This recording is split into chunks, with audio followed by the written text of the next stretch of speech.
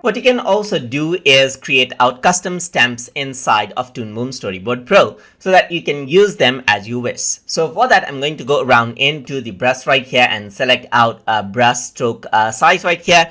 And let me just go around and make a stamp. So let me just go around right here, make a stamp right here just like this. So let's say this is going to be the stamp right here. I'm just going to go around and add in some details over here, such as soft pastel, as you can see, and there you go. So I'm just going to go around, add in some details over here as well. So let's say I want to turn this to a stamp. So what I have to do is go around onto the selection tool, select out the object right here. Let me just select out everything. So let me just select out everything right here. Once I do that, I can go around onto stamp. And then what I have to do is press on the new brush button right here. Once I do that, you can see that you can name out the stamp. I'm just going to name it as Tube right here and press OK. And a new stamp will be added, as you can see right here.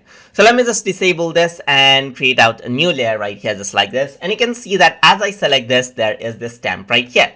You can also go around and decrease out the scale of the stamp right here. Click and there you go. So the stamp just works out as you click on this. You can go around right here, click and drag around the stamp over here as well. And you can see that you can create multiple items just like this.